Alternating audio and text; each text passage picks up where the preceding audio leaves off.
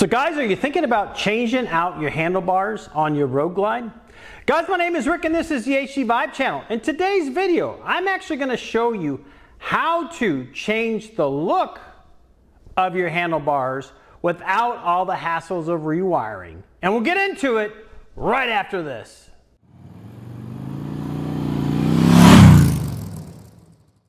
So that's right guys, you can make these stock handlebars much more comfortable and look like non-stock handlebars with just a few adjustments. And what I'm going to do today is actually show you how to do that and show you how much adjustment you can actually get out of these bars. Let's get started now. All right, so to get this project started, we first need to remove this instrument cluster cover.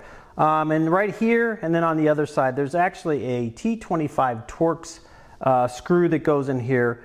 And so I'm just going to loosen that up with my Torx bit.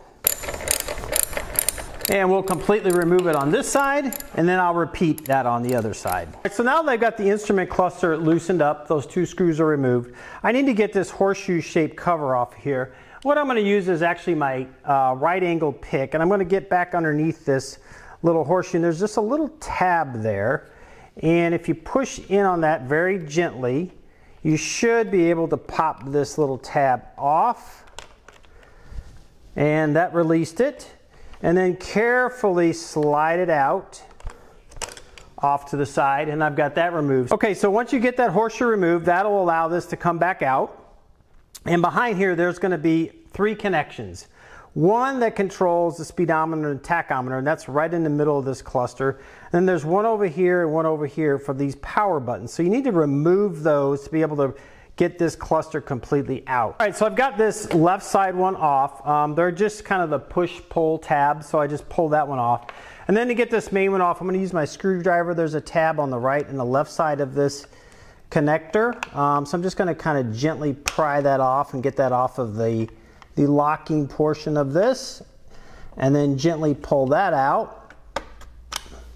And we've loosened that one up, and so now this is pretty free. So here's the one that's often challenging to get to because it's actually flipped upside down. So there's a screw here and a screw here, and then that should free this instrument cluster completely up. Now that we've got the instrument cluster completely out of the way, you can see here on my triple tree, you've got 4 bolts here, here, and here. Hold the handlebars in place. So what we're going to do is we're actually going to loosen these 4 bolts very gently. This is actually a 1/4 inch Allen on these bolts. So what I'm going to do is just loosen these up. And what I would suggest doing is loosen sort of on the diagonal across here. And then also hold these bars with your free hand so that these don't rock down and smash your tank. So be cautious on that. Again, hold these bars because as soon as you loosen this is going to rock back a little bit. So let me go ahead and get these loosened up here. And again, I'm going to alternate sides.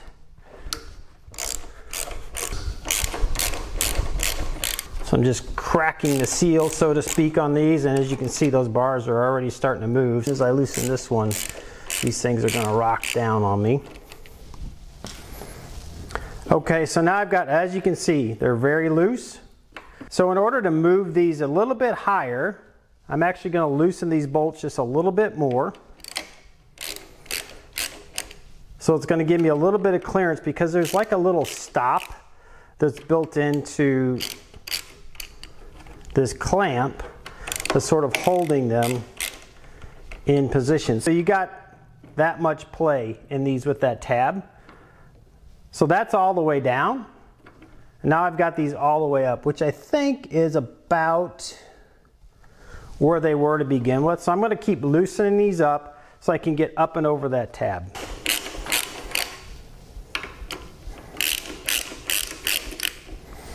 All right, so the other tip I'm going to give you here is actually to put some tape or something to mark the position of these bars relative to this clamp, because once you get it off of that notch that's in here, these bars are going to be going kind of left and right, so you don't want to get them off center. So I'm going to continue loosening these up a little bit here.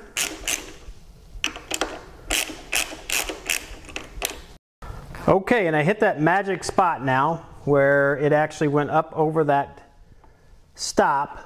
So what I'm going to do is actually get them to the point where I can still tighten these bolts from the side, but not have it too high, but it's giving me just a little bit more, because really all I needed was probably about another inch or so.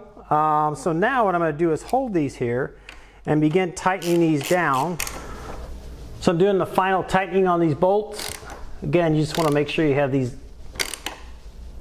tight in here. And again, alternating from side to side, top to bottom, just to make sure they're tight. And from an alignment perspective, I'm good. I'm right on my tape that I put on the handlebars there. So I know I'm squared up in the original position. And these are getting pretty tightened down. I will leave your torque spec down in the description. I don't have that in front of me, but I'll torque those down. But the last thing you want to do after you get those tightened down is make sure you have clearance on your inner fairing. That's the problem sometimes with bars if they get too far up. If you go full lock, you could hit your inner fairing. So I'm going to check this. And I've got about a finger's width there, full lock. And about a finger's width there to the left, full lock. So I'm pretty good. So now to finish up the project, I just need to get this instrument cluster on, and then we'll take this out for a ride and make sure this is set up just right for me. The only other thing you do, since you kind of rock these up just a little bit, even if it's only an inch or inch and a half, that may throw off the position of these, so you may need to loosen your screws here and kind of roll these back down a little bit. But I won't know that until I kind of get out and road test it. All right, guys, so we got the instrument cluster back on. We got the bars all tightened up. As you can see, they're not going anywhere.